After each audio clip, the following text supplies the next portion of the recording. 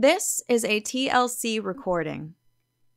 Dracula by Bram Stoker. Chapter 5.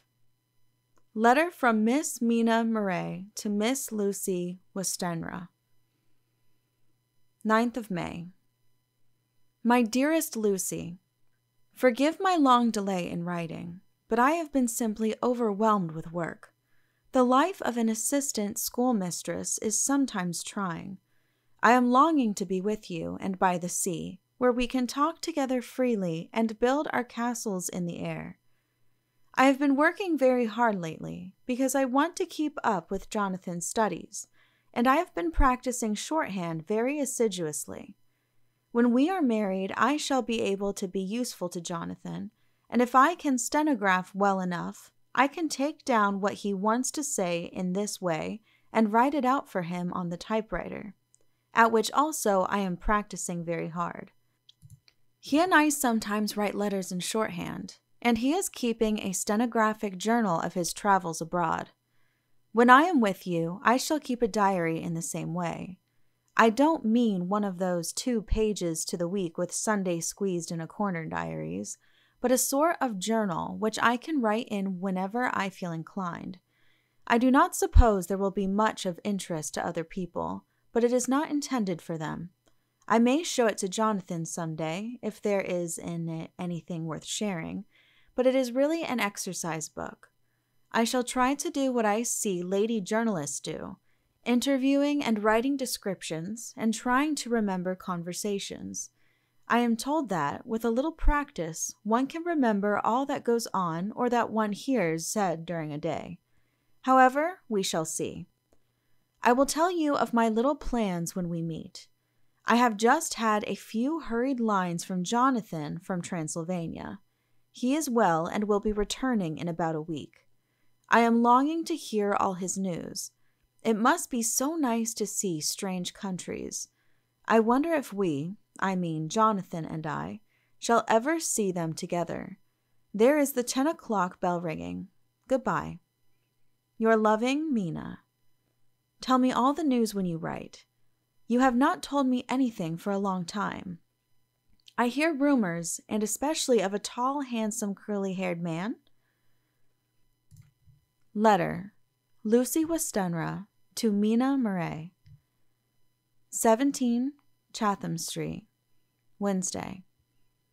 My dearest Mina, I must say you tax me very unfairly with being a bad correspondent. I wrote to you twice since we parted, and your last letter was only your second. Besides, I have nothing to tell you. There is really nothing to interest you. Town is very pleasant just now, and we go a good deal to picture galleries and for walks and rides in the park.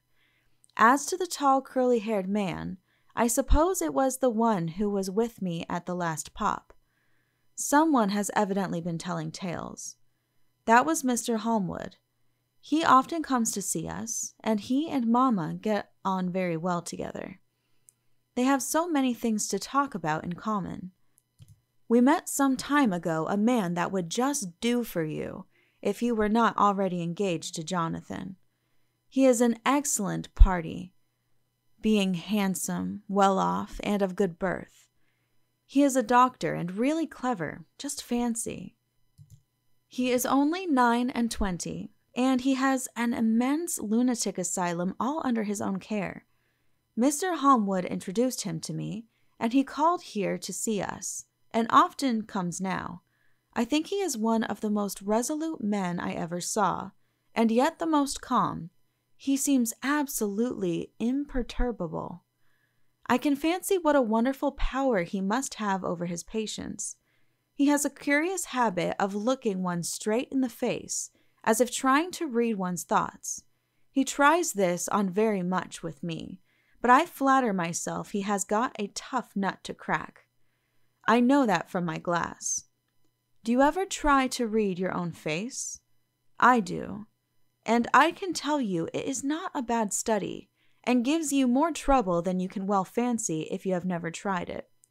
He says that I afford him a curious psychological study, and I humbly think I do. I do not, as you know, take sufficient interest in dress to be able to describe the new fashions. Dress is a bore.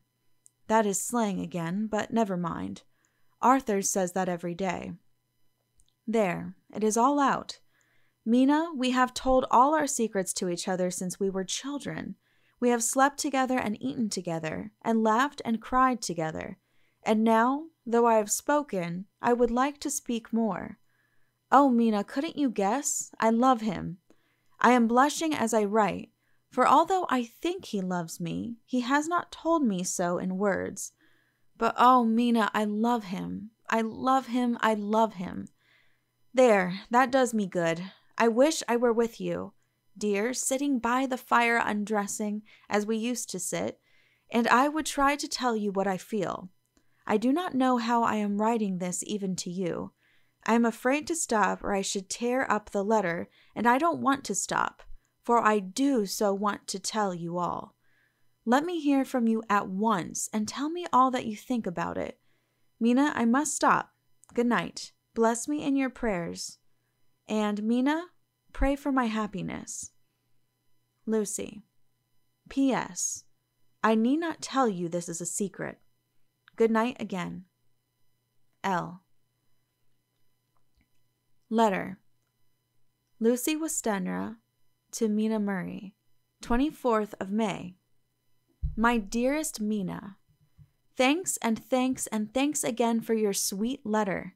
It was so nice to be able to tell you and to have your sympathy. My dear, it never rains but it pours. How true the old proverbs are. Here I am, who shall be 20 in September, and yet I never had a proposal till today. Not a real proposal. And today I have had 3. Just fancy, 3 proposals in one day. Isn't it awful? I feel sorry, really and truly sorry, for 2 of the poor fellows. Oh, Mina, I am so happy that I don't know what to do with myself. And 3 proposals. But for goodness' sake, don't tell any of the girls, or they would be getting all sorts of extravagant ideas and imagining themselves injured and slighted if in their very first day at home they did not get 6 at least. Some girls are so vain. You and I, Mina, dear, who are engaged and are going to settle down soon soberly into old married women, can despise vanity. Well, I must tell you about the 3. But you must keep it a secret, dear, from everyone, except, of course, Jonathan. You will tell him, because I would, if I were in your place. Certainly tell Arthur. A woman ought to tell her husband everything. Don't you think so, dear? And I must be fair. Men like women, certainly their wives, to be quite as fair as they are. And women, I am afraid, are not always quite as fair as they should be. Well, my dear, number 1 came just before lunch. I told you of him, Dr. John Seward, the lunatic asylum man, with the strong jaw and the good forehead. He was very cool outwardly, but was nervous all the same. He had evidently been schooling himself as to all sorts of little things and remembered them, but he almost managed to sit down on his silk hat, which men don't generally do when they are cool. And then, when he wanted to appear at ease, he kept playing with a lancet in a way that made me nearly scream. He spoke to me, Mina, very straightforwardly. He told me how dear I was to him, though he had known me so little, and what his life would be with me to help and cheer him. He was going to tell me how unhappy he would be if I did not care for him, but when he saw me cry, he said that he was a brute, and would not add to my present trouble. Then he broke off and asked if I could love him in time, and when I shook my head, his hands trembled, and then, with some hesitation, he asked me if I cared already for anyone else. He put it very nicely, saying that he did not want to wring my confidence from me, but only to know, because if a woman's heart was free, a man might have hope. And then, Mina, I felt a sort of duty to tell him that there was someone. I only told him that much, and then he stood up and he looked very strong and very grave as he took both my hands in his and said he hoped I would be happy, and that if I ever wanted a friend, I must count him one of my best. Oh, Mina dear, I can't help crying, and you must excuse this letter being all blotted.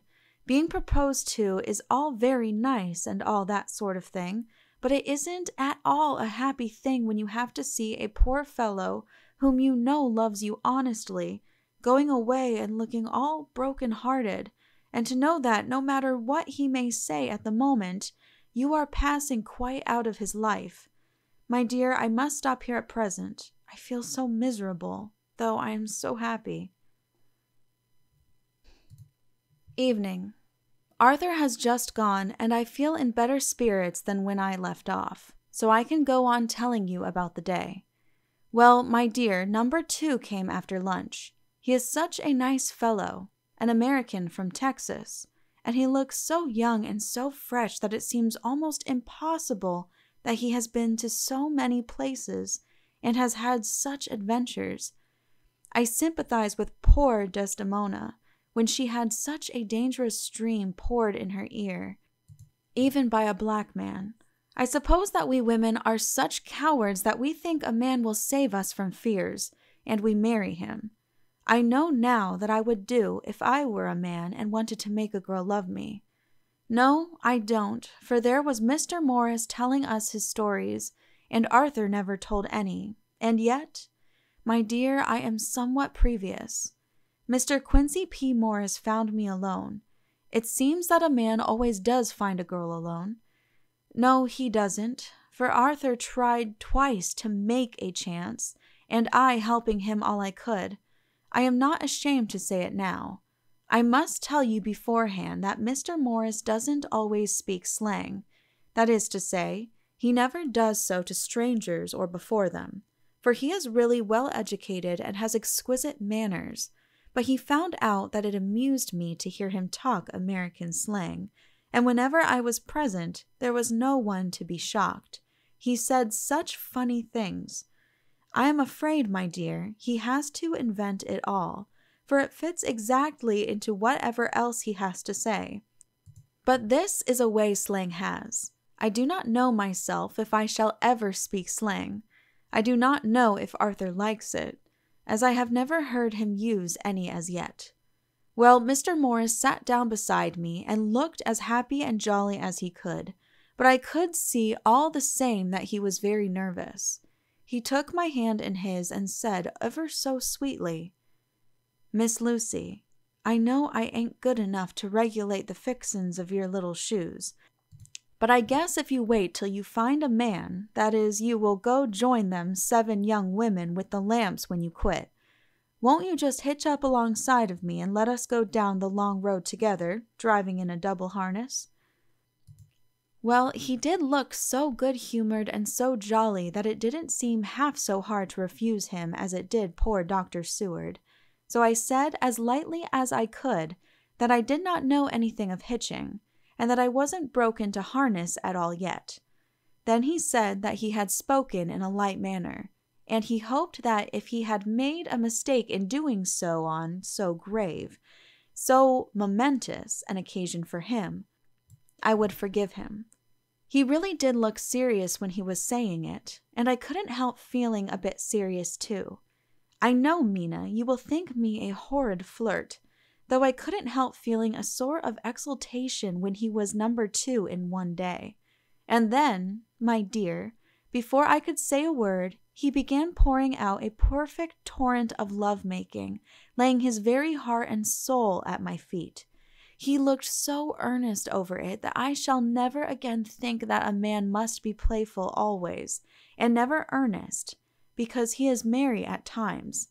I suppose he saw something in my face which checked him, for he suddenly stopped, and with a sort of manly fervor that I could have loved him for if I had been free. "Lucy, you are an honest-hearted girl, I know. I should not be here speaking to you as I am now if I did not believe you clean grit, right through to the very depth of your soul. Tell me, like one good fellow to another, is there any one else that you care for? If there is, I'll never trouble you a hair's breadth again, but will be, if you will let me, a very faithful friend. My dear Mina, why are men so noble when we women are so little worthy of them? Here was I almost making fun of his great-hearted true gentleman. I burst into tears. I am afraid, my dear, you will think this a very sloppy letter in more ways than one, and I really felt very badly. Why can't they let a girl marry 3 men, or as many as want her, and save all this trouble? But this is heresy, and I must not say it. I am glad to say that, though I was crying, I was able to look into Mr. Morris's brave eyes, and I told him out straight.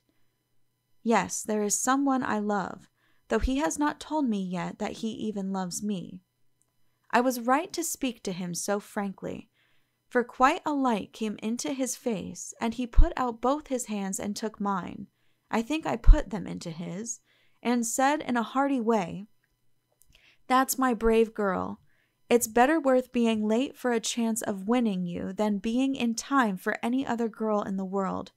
Don't cry, my dear. If it's for me, I'm a hard nut to crack, and I take it standing up.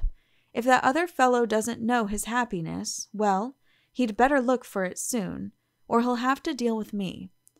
Little girl, your honesty and pluck have made me a friend, and that's rarer than a lover. It's more unselfish, anyhow. My dear, I'm going to have a pretty lonely walk between this and Kingdom Come. Won't you give me one kiss? It'll be something to keep off the darkness now and then. You can, you know, if you like, for that other good fellow. He must be a good fellow, my dear, and a fine fellow, or you could not love him. Hasn't spoken yet."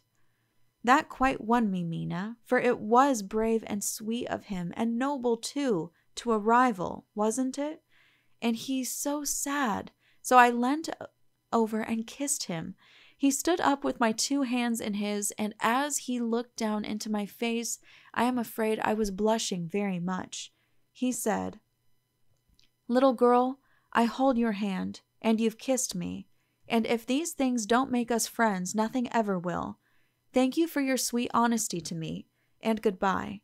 He wrung my hand, and taking up his hat, went straight out of the room without looking back, without a tear or a quiver or a pause, and I am crying like a baby.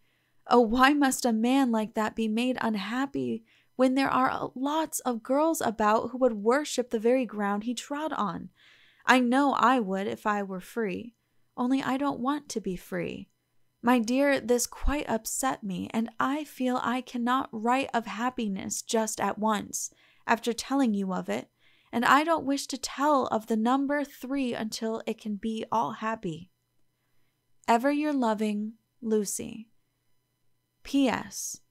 Oh, about number 3. I needn't tell you of number 3, need I? Besides, it was all so confused.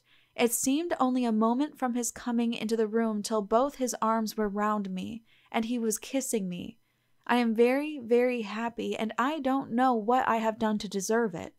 I must only try in the future to show that I am not ungrateful to God for all his goodness to me in sending to me such a lover, such a husband, and such a friend. Goodbye. Dr. Seward's Diary. Kept in phonograph. 25th of May. Ebb tide in appetite today. Cannot eat, cannot rest, so diary instead. Since my rebuff of yesterday, I have a sort of empty feeling. Nothing in the world seems of sufficient importance to be worth the doing. As I knew that the only cure for this sort of thing was work, I went down amongst the patients. I picked out one who had afforded me a study of much interest. He is so quaint that I am determined to understand him as well as I can. Today I seem to get nearer than ever before to the heart of his mystery. I questioned him more fully than I had ever done, with a view to making myself master of the facts of his hallucination. In my manner of doing it, there was, I now see, something of cruelty. I seemed to wish to keep him to the point of his madness, a thing which I avoid with the patients as I would the mouth of hell. Mem. Under what circumstances would I not avoid the pit of hell? Omnia Romantia venalia sunt. Hell has its price. Verb sap. If there be anything behind this instinct, it will be valuable to trace it afterwards accurately, so I had better commence to do so. Therefore, R. M. Renfield, 59.